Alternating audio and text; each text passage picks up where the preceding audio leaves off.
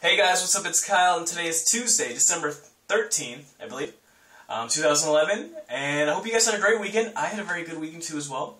A little drunk weekend, a little filled with drama, but overall, very nice. Gonna get into the huge story today, which basically is coming out all over the news, which I've been seeing on Puck Daddy's site, College Hockey News, and I believe the New York Times even put this in like one of their blogs, and that is the incident at Boston University, which I will get to in just a second. But if you didn't notice something today, I am looking a little fresh, a little clean cut, a little clean shave, a little quoting a little Jason Aldean. I'm actually running for a job interview today, so wish me luck. Hope I do well, and we'll see. Definitely see.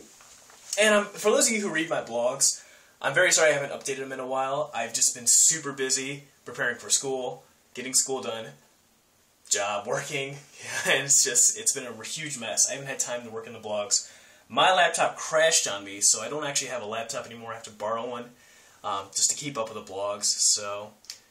And I'm working on 2 blogs and YouTube, and it's a lot of work, But eventually, I promise, once I get a new camera too as well, I'm actually recording this on my cell phone, which doesn't have that. It's an okay camera, but all right, let's jump into the story that is breaking out today. Huge news, and a very sad news, and you're very, very glad that this could have been much worse, and you're lucky that it wasn't. But fortunately, many of you guys probably know who Corey Trivino is from Boston University, senior forward, phenomenal hockey player, 2008 New York Islanders second-round pick. He's a great hockey player. I mean, he's leading the Hockey East in goals with 13 goals in 15 games. Unfortunately, as of today, or as of yesterday, he is no longer a Boston Terrier. And I will tell you why. Sunday night, Corey was apparently intoxicated. And this is from what I read. This is not, factual information. I mean, this is basically from what I read from the Puck Daddy blog, from College Hockey News, just from several sites. This is what I have been reading from. And if you know Corey, if you know this young lady, or if you know anything that happened tonight, feel free to comment me or let me know what happened. Or if you're even to go to Boston University and want to share your opinion, please, please, please leave a comment or else. And I really want to get some people's opinions. So definitely let me know what you guys' thoughts on this. From what I read, though, Corey was intoxicated and had forced his way into what appeared to be an apartment or not really a dorm, but either a house, and forced his room into a way with this young lady, and started kissing her and groping her, and she had repeatedly told him to get off. And after he left, she ended up calling Boston University police, and shortly after, Corey was arrested. And yesterday, he was kicked off the team. And, when I hear stuff like this, about alleged rape and all this crazy shit, you're just like, you're thankful that you're thankful it wasn't as much worse. It's a very scary moment for this young woman, and my thoughts and prayers definitely go out to her.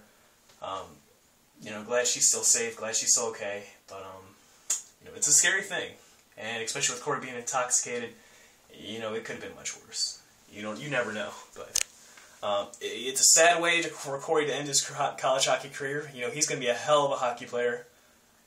He is a hell of a hockey player.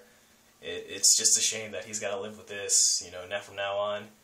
And this isn't his first incident. He had one, I believe, last year or 2 years ago, where I believe on St. Paddy's Day he violated team rules regarding alcohol-related issues, and it's a sad thing, because he is, as I keep saying over and over and over, he's a phenomenal hockey player, and by all means, he'll be one of my favorite Terriers of all time.